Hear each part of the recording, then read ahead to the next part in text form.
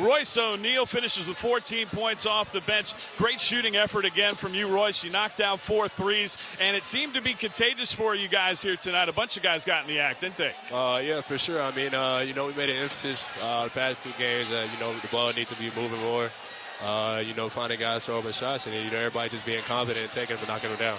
Yeah, and not only moving the ball on offense, but how about the closing out on defense? I know that's been a real focus for you guys this week. What'd you make of that? For sure. I mean, we've been locked in. I mean, we gave up, on that road trip, we gave up too many threes a couple of those games.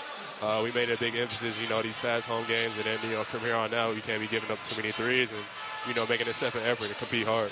Royce, not only you, but great effort from the entire bench tonight. 47 to 26 in bench points. You started the group early, you leading the way, and then a bunch of other guys got involved. Great effort from the bench contributing tonight. Yeah, for sure. I mean, as bench, we got to, pick up the guys, the starters. We got to bring a lot of energy, compete every possession and, play together.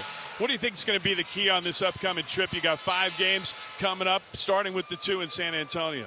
Locking in on defense end, rebounding, and then just playing together.